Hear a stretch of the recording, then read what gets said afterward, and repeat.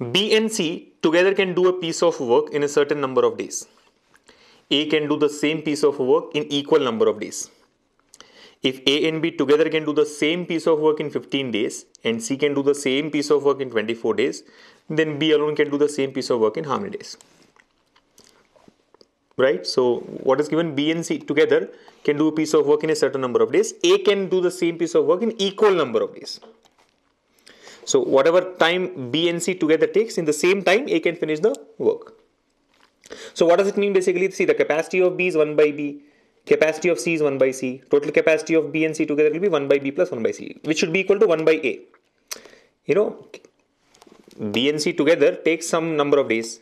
A can also finish the work in the same number of days, which means the capacity of B and C together is same as the capacity of A. Now, A and B together can do the same piece of work in 15 days. A and B together can do the same piece of work in 15 days and C can do the same piece of work in 24 days. So what does this mean now? A and B together can do it in 15 days. So 1 by A plus 1 by B equals to 1 by 15. And C can do the same work in 24 days. C can do the same work in 24 days means what? C can do in 24 days. So basically 1 by C equals to 1 by 24. Capacities, right? All capacities. Then B alone, what is it? Nothing, right? I mean, substitute C here.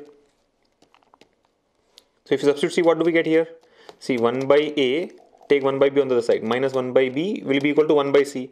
And 1 by C is 1 by 24. So this is one equation. 1 by A plus 1 by B equals to 1 by 50 is the other equation. Work on these two. Equation 1, equation 2.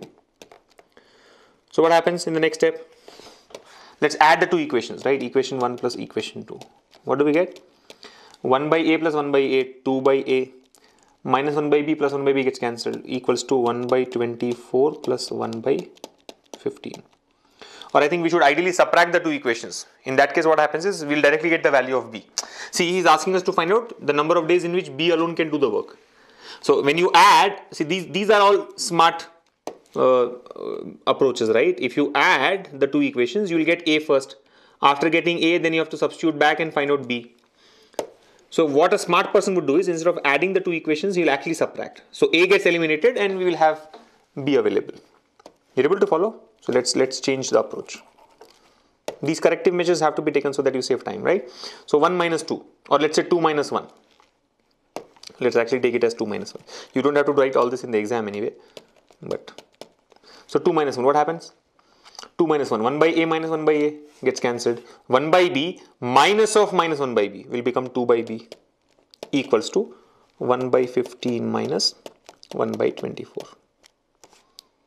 So what is the LCM here? 15 and 24, the LCM would be 120, right? Where 15 goes 8 times, 24 goes 5 times. So basically 2 by B equals to 3 by 120.